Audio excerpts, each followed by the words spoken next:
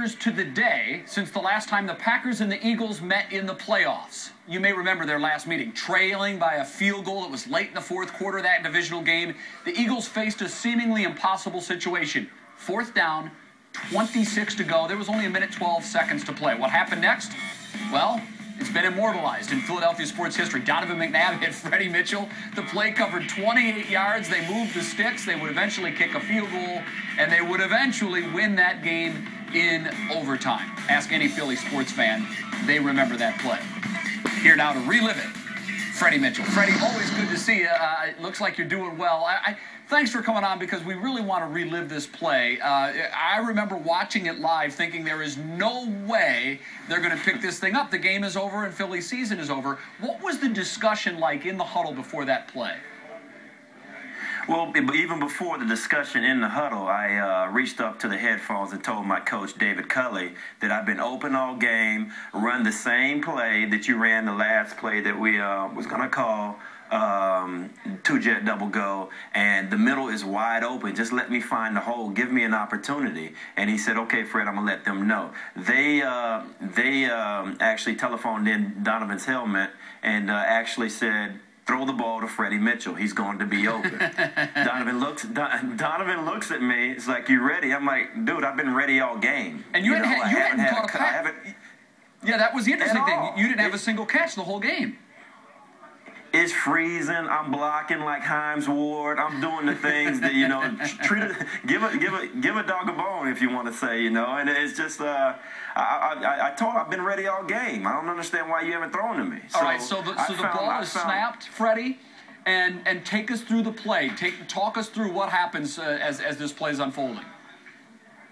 Well, it's kind of a double-edged sword when the defenses get ahead or whatever else, and they do run the prevent defense and stuff like that. You can get caught with a lot of big holes. Well, they ran what they call a Tampa 2, and that linebacker's been shooting now all game. And I was just going to try to find a hole. I knew how many yards we needed and stuff like that, so I was going to find a lane that I could get in and that Donovan could throw me the ball. So when I was on that lane, all I was doing was paying attention to the ball, and I pretty much knew I had the first down. Boy, it was close, too, because, you're right at the marker when you catch the ball, and then you're knocked back behind the spot that you needed for the first down. Did you have any question in your mind as to whether or not you had the first down? I looked over and saw the flags, and I was just like, man, that's it. That's it. That's what I've been waiting for, the opportunity that I've been waiting for, and I took advantage of it, man. I was happy, and I put on the belt. They call me the people's champ, so I put on the belt on them and kept the chains moving. Well, I remember you bring up the people's champ, and last year I heard that there was actually a Packers fan, or a Packers player rather, that wanted the title for himself. What's the story there? It's Mr. Rogers. He's a cow bear, so I forgive him a little bit. They call us the baby bears, but it's funny that they take everything that we do. I saw him actually at the Country Music Awards, the ACM in Vegas, and I told him, you know what, I'm going to let you do the belt. It's a Pac-10 thing right now. You're in the league right now, and I'm going to let you have the belt. So anytime you do something good, put the belt on him. Very good. Well, it was certainly your trademark. Scale of 1 to 10, Freddie. How nice was that pass from Donovan?